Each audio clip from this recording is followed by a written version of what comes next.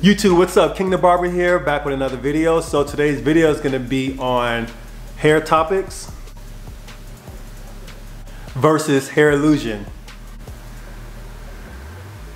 So we're going to talk about what's the point of these, why should you use them, why should you not use them. But before we get to that, make sure you guys subscribe to this channel. Also, give me a thumbs up if you like the content, and also follow me on my Instagram page at Kingmelifestyles. All right, guys, so let's just roll that intro.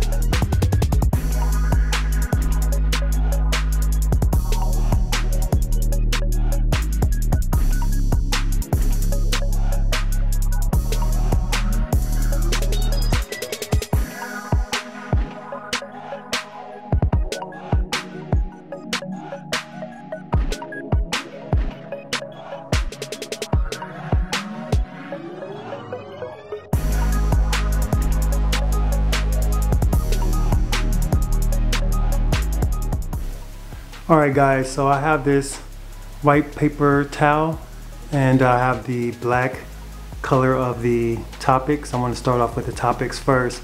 I also have the brown as well. I have a brown version and also have a black version.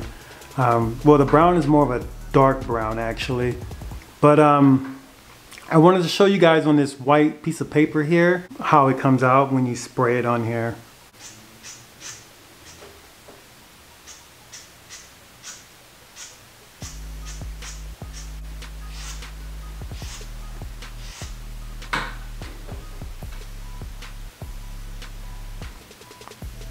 So yeah, it's more of like a powdery type of form here.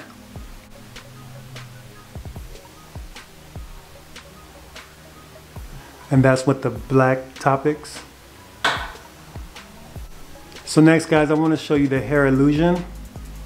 I'm going to spray this and show you guys how this one comes out as well. And this color is actually the black color as well, the dark black. So I'm going to spray this on a paper towel here. I'm going to spray it more in this corner right here.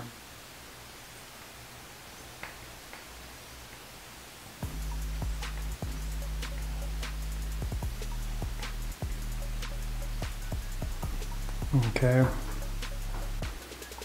I don't want to lift the paper towel up, so let me take the camera off the tripod real quick.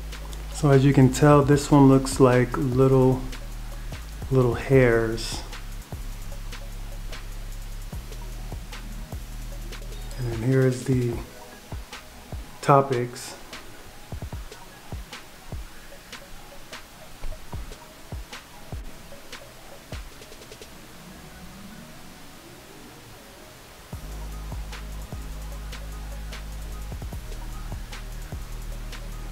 Alright guys, so let me show you another test on my hand.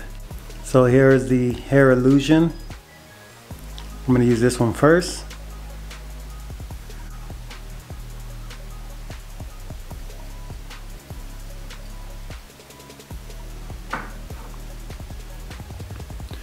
So that's the hair illusion.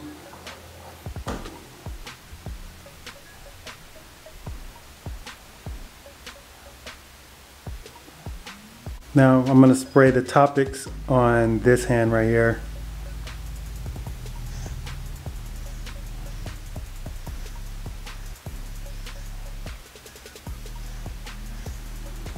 Okay, so that's the Toppiks.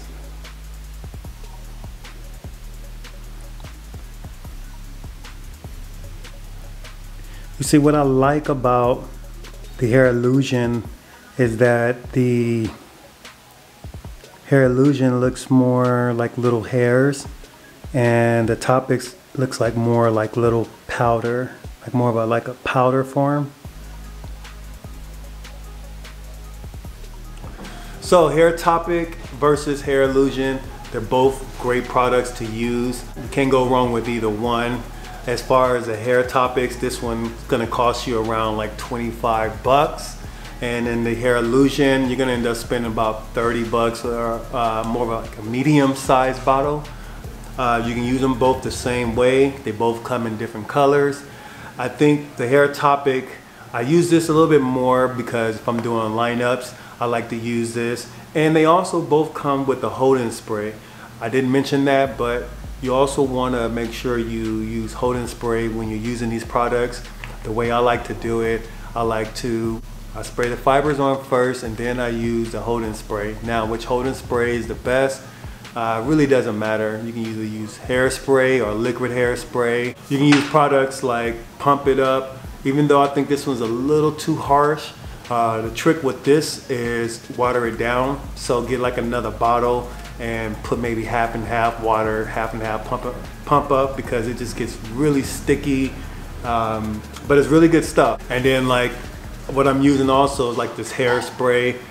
I like to use this a little bit more because it's just easier. It sprays on there instead of the liquid. You know, sometimes with the liquid it kind of drips on the clients, and it can also drip on the hair fibers as well, which will leave little dots. So the hairspray for me works a little bit better than the liquid spray. Well, I like using the hair illusion more for when you have more hair on top and you want to cover it up because it looks a lot more like hair fibers, like little hairs. I think this works the best. And also a lot of barbers are doing more men weaves.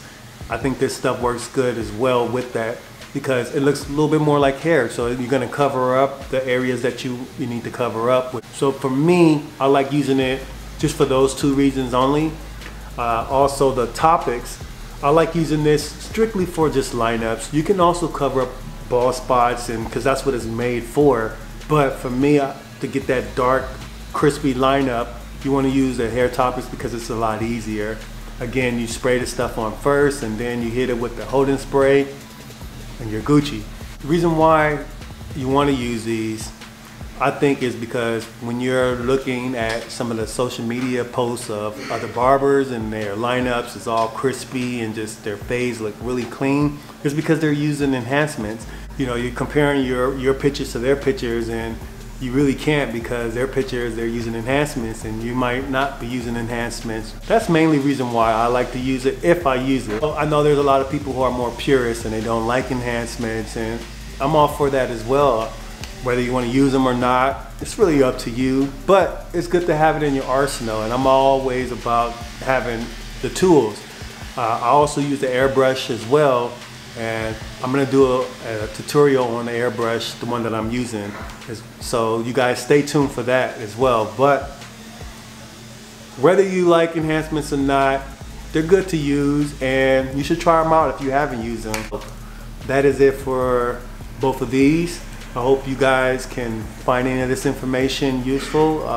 Again, hit me up guys, leave a comment if you guys have any questions, and I'll see you guys on the next video.